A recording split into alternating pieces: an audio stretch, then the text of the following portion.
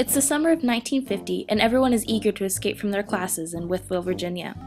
With the hot summer days ahead, the best place to be is at the pool with all your friends. But suddenly, horror strikes. Movie theaters are shut down, baseball games were canceled, and panicking parents kept their kids indoors, anything to keep them safe from an invisible invader. Outsiders sped through town with their windows rolled up and bandanas covering their faces.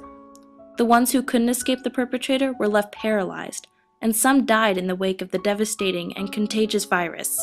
Polio had struck in Wytheville. The town was in the midst of a full-blown epidemic. That year alone, more than 33,000 Americans fell victim, half of them under the age of 10. You couldn't move, you couldn't look around, you couldn't do anything but wait for a cure. So how does this relate to animal testing?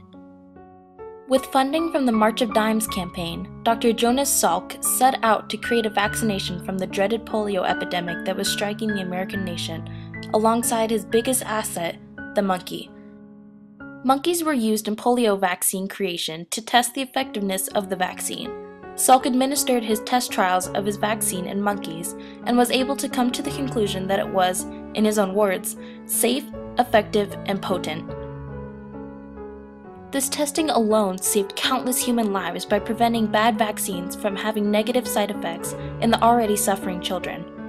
So tell me, is an effectiveness test in a monkey really worse than the extreme physical and emotional pain that these children had to face day after day? No, it's not.